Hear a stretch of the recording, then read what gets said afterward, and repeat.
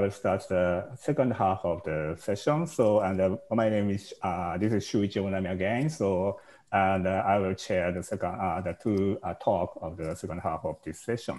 So, and first speaker in the second half of this session is Dr. Stefanie Weidtkamp-Peters. So I hope I can pronounce properly. And this is from she's from the University of Düsseldorf, so Germany.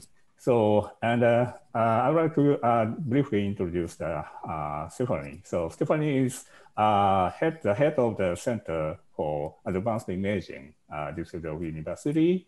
And she is a cell biologist by training. And during her career, she gradually developed into the expert of the image core facility management and people. So, and actually, so in 2011, so she started to establish an imaging facility at the University of Düsseldorf, that is Center for Advanced Imaging. And so since then, she is the head of the center, and also very active in the German Bioimaging network, so which is now became the German Society for Microscopy and Image Analysis.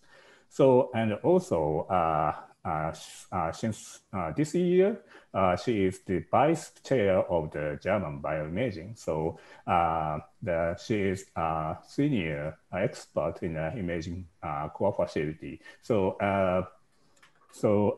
Jason said that so in this meeting, so we want to have a very different, diverse view of this main theme of the image data, prepublication image data management and analysis. So we selected diverse people from the different area. So, and she will be one of the representative of the academic image core facility, and I hope that she will give us input from this perspective. So, so I would like to pass the mic on to Stefanie, and please start if you are okay. Yeah, thank you so much, Shuichi. I will try to share my screen now. Let's go here.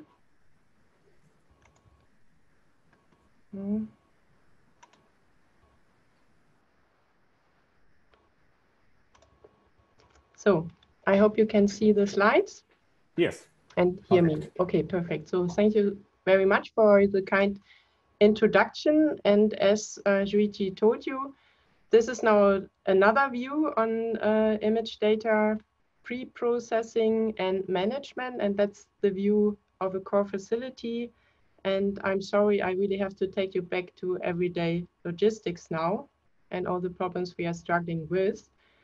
And of course, everybody of you is convinced that data or image data management is no end in itself, and it will help us to improve our science in the end at everyday work or interaction with the people using the facility. I can tell you it's still hard work to convince all of these people that it's no end in itself. And I'm going to talk a little bit about these aspects. So my experience with image data management started already in 2009, when I was looking around for an image data management tool. And my motivation then came from an EU research project where we were involved in developing new diagnostic tools. And at that time, in a hospital in Stockholm, patient samples were taken, and these patient samples were sent to us to Düsseldorf, where we did the image acquisition, and we ourselves had to share those data with the image analysis people from Helsinki. And because that time we had to organize a huge number of images in order to share those data, including all the metadata and annotations. With an image analyst, we were really looking for a tool to help us to do it. And at that time, we decided to have Omero, to install it in a local environment. and only for a single research project. And that worked very fine. So that was a great experience. And because we had a clear aim and a very clear benefit, we could share the data, we could visualize the data easily, and the OME team and the whole community was very supportive and is still supportive, and that's why I'm still a fan of Omero. And of course, times go on and a career develops. So today, as mentioned, I'm head of an imaging core facility, and we are still happy with Omero. This is why we have, of course, the Center for Advanced Imaging has, of course, an Omero server running for all the users of the facility. And because I thought, let's share our experience with Omero with local people around us, I initiated in 2017 an Omero user group in Germany to have something like a more powerful subunit. So, I mean, the OME community is great and you can access anybody by just sending an email, but it's easier to share experience if you can easily meet in person. And this is what we do every 2 to 3 months. Of course, everything is interrupted in the moment, but I hope we can go on in the near future to meet again. And this is now for Josh Moore, who's always also joining these meetings in Germany. So we have now this German subunit of Omero working. So the powerful subunit of Omero users joined with the German Bioimaging workgroup number 6, which is dedicated to image analysis and image management. And this help us to establish a network of sites doing image data management or planning to do it. So there are more and more core facilities and also research groups in Germany interested in setting the whole thing up. And this is now very useful to have these two groups together to support those people. And from all these activities, we had the idea to go one step further. And this is now that we are preparing a proposal for information infrastructures for bioimage data, and it's still in preparation. We hope we can submit it soon. And this is called I3D Bio. And as everybody, I guess, attending in this meeting here, we are also interested in developing standards for the management of bioimage data. And all these activities in really fostering the establishment of this bioimage data stuff is happening in a bigger framework, and that's very similar to what Claire reported yesterday is going on in the US and in Canada. The same in Germany. We have several activities now here about research data management on national and also on local level. So on the national level, we have the NFDI initiative called the National Research Data Infrastructure. And the aim of the NFDI is really to systematically manage scientific and research data, provide long-term storage, backup, accessibility, so everything under the fair conditions for data, to establish networks of coordinated consortia, and to provide science-driven data service for the research communities. Okay, and these are now the successful consortia of the first funding round, and that they were announced in June 2020. And as you can see here, I will now activate my pointer. Okay, here. They are all around disciplines. So it's not one data type specific consortium available here. So there's no consortia for just image data, for example, but they are all around disciplines. For example, NFD for Health is dedicated to medicine. Then there are the plant people, data plant, plant biology, and the NFDI for biodiversity in biology. And all of them will use data, And for us now, for the bioimage data community, the question is how we can interact with these national activities, and we are still trying to find out how we fit in there. Okay, so on the national level, on the local level at our universities and institutions, in many places, there's an establishment of RDM teams going on, and they are very often shared between IT departments and libraries. And what they are doing in many cases is that they try to identify pilot projects. And this is now a strong recommendation I can give to you. If you can become a pilot project, for example, by setting up Omero or something else for your research group or for your core facility, you might get more IT support from these teams. This is what we did, and you can see it here on the screenshot of our website, that we are listed as a pilot project for microscopy research data. And I have to say, yes, indeed, from that time on, we get a little bit, at least, more IT support from our computer services. Okay, but let's go back to what we are doing every day, to the image data workflow, at least how it looks like. In our core facility and in many other places, as reported yesterday.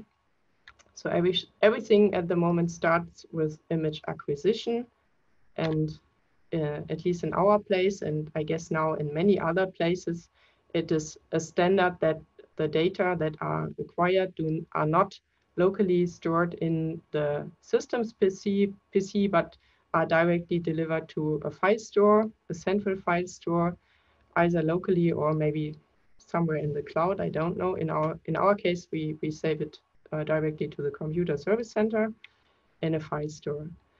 And from there, in the best case, data are directly transferred to an image database. In our case, as I told you, it's Omero. And from that point on, data are available for viewing and sharing. That's very handy, for example, in teaching or for collaborations. For publication, yeah, if you are asked to put your data to a repository, this is a very good entry point to have your data already in an image database. Or, as we learned today, for analysis and processing, could be also a good entry point to have your data in Omero already.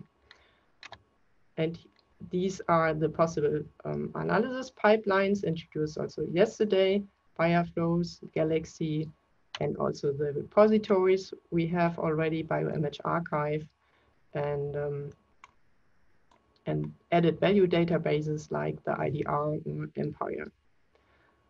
Okay, so if everything runs like this, I would consider these data to be fair. But we are not yet there. So in our case, we are at least at this point here, but if somebody is asking me, okay, I did data acquisition and now we have to put our images to a repository, we were asked by the journal to do so, I cannot in detail tell him what the data workflow should be. And on that way, we are struggling with many details, as we learned from all the talks before. For example, if you look to your local IT infrastructure, you would need network access. You have to discuss who will pay for the storage capacity. We have to talk about data security. We have to talk about authentication, but because not everybody should have access to your data. Yeah. So, and what we found out in our local work group and what we also recommend in our proposal is now, if you have limited IT support, you should really try to share any solution you found yourself with everybody, even if it's the smallest problem, because that really can prevent that people like doing image data management and they will discuss why they will never touch it again. And this is really annoying if you really have to fight for these small problems and everything is crashing because of that. And what we also want to do is to develop very detailed protocols of these steps that have to be fulfilled to get this workflow running. And we will share this with any IT department that's interested. Okay. So the next thing is about metadata and ontologies. And here on international level, we know that people are really fighting for having high quality and complete metadata sets, what's very useful in the end. Of course, quality control standards would be great, and many people are working on that. And as we learned just before, there will be new data formats, and that will be also very important. So, but I mean, if you are just a core facility and you think you look at all these tables of complete metadata sets, you think, okay, what should I do next? And to get things started, what we did is we tried to agree on minimal metadata sets. And what is of course also very important is to provide user-friendly tools like the Omero MDE tool that was developed from Susanne Kunis in Osnabrück, to make it as easy as possible for users to annotate their data. Okay. So for viewing and sharing and publishing your work, you have to have data sharing policies. And that was also mentioned yesterday, we would really need more support from the funding agencies, because some people still do not understand that they really have to share their data, and it's not really their data because they got public funding for this. And yeah, we should raise the awareness of the benefits of data sharing. That's still another very important point. And again, to get started here, at least agree on minimal data policies and try to include your local RDM team, because they might have already some tools or some templates for the data policies, and that can be very helpful, because also universities and institutions are aware that something has to happen in this direction. Okay, if it comes to the analysis pipelines, I really have to say we have to promote these tools, that they are around and that really people stop, for example, counting nuclei by eye. That's still happening, yeah. And on the other hand, you have these deep learning tools. It's incredible, but that's the reality. So, and what I think is really promising is that we heard about this yesterday, that we can integrate image data with other data types for analysis. And I'm really looking forward to hear more about these things. For the repositories here, the point is, as I told you, the most important question is how to get there. If I have my data here in the database in my site, how do I get my data delivered to the repositories? And there we really have to work on workflows and get in contact with people from Bioimage Archive, and that we agree on interfaces and on standards and what are the steps we have to go. And on the other hand, so the question is really how it develops in the future. So what will be the landscape of repositories, I would call it? Will there be just one international repository like a Bioimage Archive for all bioimage data, or will there be national entities, maybe triggered like this national initiatives like the NFDI or something where else, I don't know. So, and that will be yeah, very important for us, and we really have to keep an eye on that development. Okay. Oops. So, but this is about all the technical infrastructure. And what I would like to emphasize in my talk is that we should not forget about the people our users, our colleagues, the other researchers from all the research group. So they really have to understand why image data management is important and what are the benefits. And if the workflows we present to them are not working properly, then they will try to avoid it. This is what I can tell you definitely. Yeah. So we know that it's no end in itself, and we really have to convince those people that there's a real benefit for doing it. Because otherwise, especially if you are the guy from the facility, yeah, I mean, people have to pay for using your microscope, yeah, and on top they have to now to annotate their data and to put it to another database, yeah. It's just another layer of bureaucracy if they do not understand why they are doing it. And the PIs and the research group leaders have the tendency to keep their data with themselves, yeah, on their hard drive. So why should I share my data? They think, okay, if I give it away, somebody will take it and publish and whatever. So, and the funny thing is sometimes they think putting the data to a file server is already something like data sharing.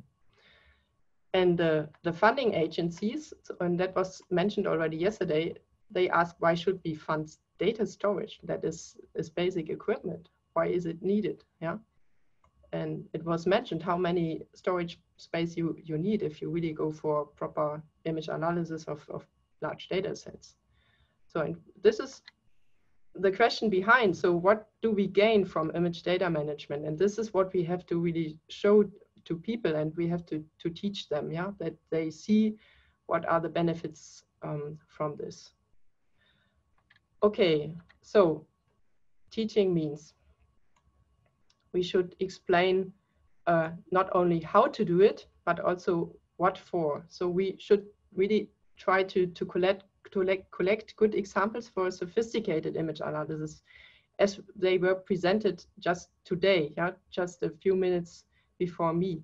So, and then that you have the possibility to really do data mining with your imaging data, and that people can get new ideas, and really to bring this sophisticated image analysis tools closer to image acquisition and to people that acquire images, and also to foster the integration of other data types. And so what we really have to do is to provide good workflows that really work. So because then we will improve the quality standards, and by that also the reliability of image data and reproducibility. And what is really now, I guess, getting more and more important is that we should reach out not only to the researchers working in their projects already, but also to the students. So they should get in touch with research image data management as early as possible. Because if they start early, these are the people that will request proper image data management themselves. That's my experience. If we do teach in our master courses, we normally introduce Omero as the standard tool for sharing imaging data. And in the end, they cannot imagine to work without Omero. And that's really the right development. And those people, if they go to the research groups and start working there, they will definitely request those tools, and they will bring,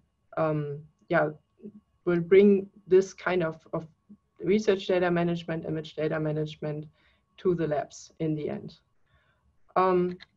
So, and with this, maybe we can establish something that I would call an image data workflow 2.0, and maybe that starts now with the researcher that is maybe not directly running to the next microscope where he has to pay for using it, but maybe he wants to look to the repository first, or to added value databases, what's available there, and then rethinking and replanning the experiment he or she wants to do, and then going back to the microscope. Then all the data go into the image data management system, I would call it, and then they go to analysis and maybe will be compared again with data that are already available. So that's my vision of a new image data workflow in the end. So, and with this, I would like to share with you one nice example for the image data management during the pandemic situation. So we had to do teaching in home office, and this is what we did, of course. We had a microscopy course, and in the end, we had to analyze our data, and that was only possible, I have to say, by having a tool around already, and that was Omero in this case, of course. And there we could do our fat acceptor photo bleaching analysis, including Excel sheets and then including all the beautiful data sets we took. And in the end, it was the same result as teaching in person. And that was a great experience. And with this, I would like to close my talk and thank you for your attention. And I'm happy to take questions. Thank you. Thank you very much. Thank you very much.